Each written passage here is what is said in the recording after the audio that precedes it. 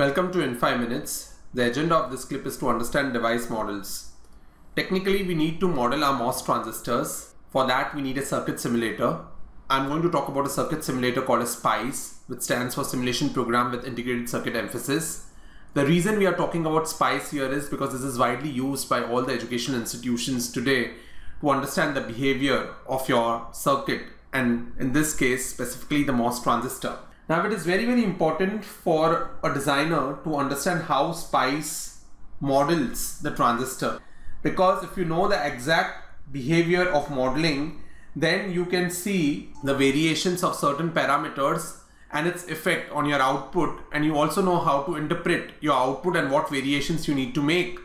For that, you need to understand how does your simulator model your transistor. If you know that accurately, you can do different permutations and combinations. You can do a better analysis of your output. You can match with what you had understood in the classroom to a real-time scenario, and so on and so forth. So here we are talking about some of the device models used by SPICE. We are going to talk about level 1 model, which is also called as MOS1 model.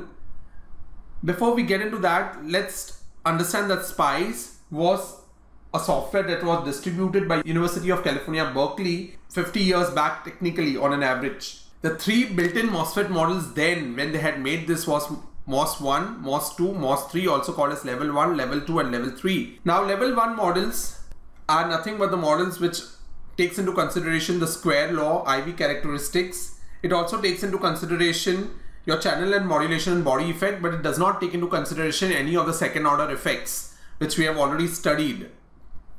Level 2 is an analytical MOSFET model, also called as MOS2 model. This will take into consideration your second order effects. So would be level 3, which is a semi-empirical model. Here we are not getting into the details of each of these models. The idea here is to understand the basics of level 1 and level 2. Just recently, Berkeley also brought out a new model, which was nothing but DSIM-3, which is currently being widely used in the public domain, which is called as Berkeley Short Channel IGFET model. IGFET is nothing but insulated gate field effect transistor. It has more accurate characterization of your MOSFET characteristics. This is the most recent one which has come out. There are also commercial models which redefine your device in such a way that more accuracy is achieved in real time. And one of them is PSPICE, which again I'm pretty sure some of you would have used in your undergraduate years. It stands for Personal Computer Simulation Program with Integrated Circuit Emphasis. The scope of this clip is not to teach you how to write a SPICE file. The idea is to understand level 1 model and level 2 model at a superficial level. So here we go and understand the level 1 model, which is also known as Hitchman-Hodges model. This model is very closely related to the Shockley model, which I have already put up on the screen. This is nothing but the equation of ID in the cutoff, linear and saturation region, which we have already studied. So level 1 MOSFET model is closely related to this. Now the equations, the actual equations used for the level 1 n-channel MOSFET in SPICE are as follows, which I have written. Not that difficult to comprehend. IDS is equal to 0 when VGS is less than VT. IDS equal to something when VDS less than VGS minus VT, and when VDS greater than VGS minus VT. Now when I said something, here is what we need to understand.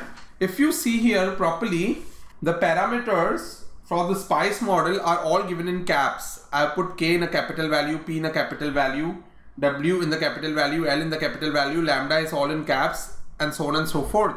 So this is one thing which we need to note. The parameters from the SPICE model are all given in caps.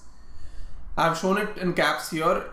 When I show you level 2, you have to understand that it's in caps, but I will just be showing in the normal fashion. Also notice that the beta, where it was in Shockley's model, it was beta, is written here. It is replaced by KP, W effective into L effective, where KP is nothing but, it's a model parameter, right? The model is saying it as KP, but technically for us, we have to understand that KP is nothing but Kn, because it's an NMOS, right? Kn dash, which is nothing but mu n COX. So KP will take into consideration the mobility of your electrons and the COX.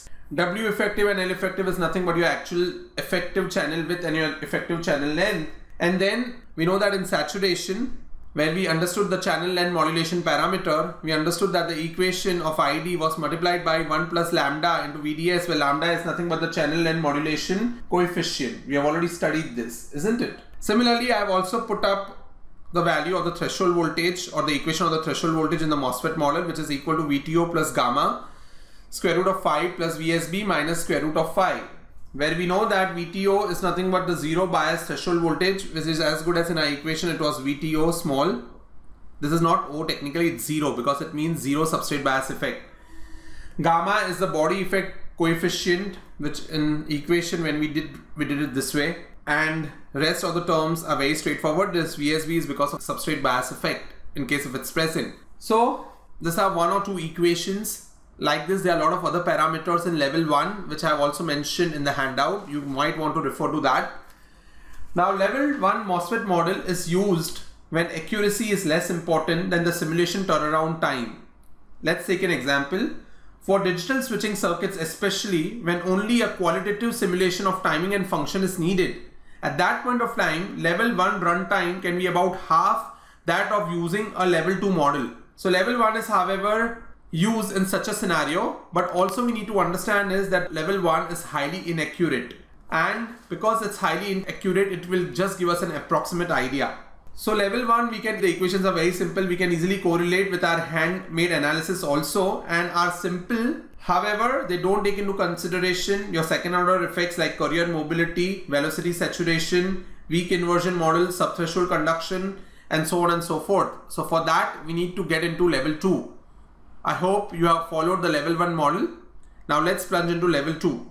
To continue with level 2 model, this model is based on Grove-Froment equations. Now this includes a lot of second order effects like velocity saturation, mobility degradation, subthreshold conduction, DIBL, etc.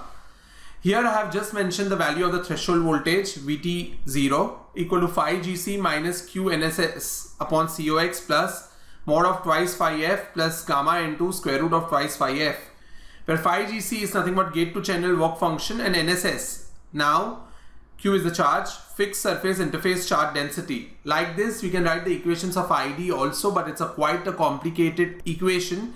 So I've mentioned in the notes for your reference if you need to refer to. Level 2, although comparatively accurate, is not enough to accurately map the measured IV characteristics of modern transistors. And along with that, though it being more accurate or gives us more accurate results than simple level 1 model, its accuracy is still not sufficient to achieve good agreement with the experimental data which we find out, especially for narrow channel MOSFETs, and hence we need to make a lot of semi-empirical corrections which are included in level 3 model. Here I can also show different equations related to channel length in the saturation mode, variation of mobility with electric field, saturation of carrier velocity, all that, but then to get into the details of all of that is beyond the scope. So I hope you have followed the basics of level 1 and level 2 device models. Stay tuned for further clips and thank you very much.